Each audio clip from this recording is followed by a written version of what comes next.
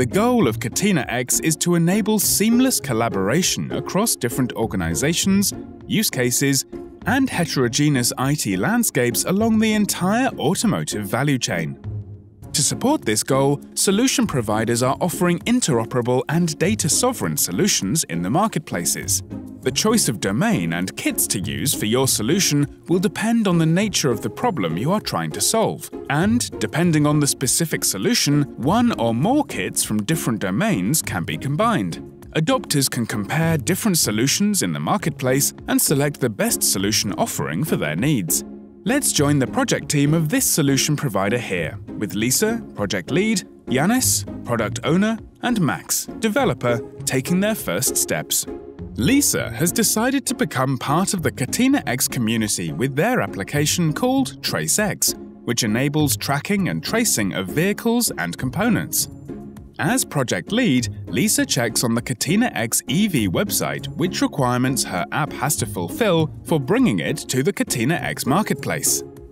From this point on, her product owner Yanis takes over. His task is to develop a business value and monetization strategy, both aligned with the Catena-X ideas and values also published on Catena-X. Once Yanis is done, he briefs Max, the team's dev lead, and points him to the Catena-X development standards and kits which focus on interoperability, data sovereignty, and fast development. To ensure interoperability and data sovereignty within the Catena-X dataspace, it is recommended to develop solutions using the artifacts from the toolbox provided by the kits. Why? Because it will enable your app to seamlessly integrate with other applications and services along the automotive value chain. Let's continue along our Trace-X example. Max briefs the development team to have a look into the traceability, data chain, and connector kit. In the traceability kit, the developers can find the two Catena-X semantic models, Bill of Material as Planned or Bill of Material as Build, and a data provisioning specification in order to provide digital twins. Furthermore, there is an API specification to implement notifications to communicate between other apps in a common way. After successfully developing their application Trace-X, Max is ready to test it. During the development, the team can use one of our Helm charts to deploy a test environment including all relevant CX dataspace components as well as predefined test cases and sample data in order to test their Trace-X app.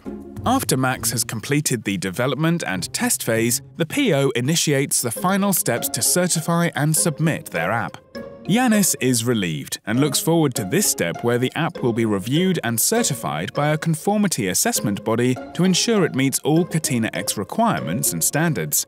After receiving their certification, Yanis can submit their app to one of the Catena-X marketplaces in the dataspace and offer it to adopters. Trace-X will be one of our 4 applications on the Catena-X dataspace in the beginning.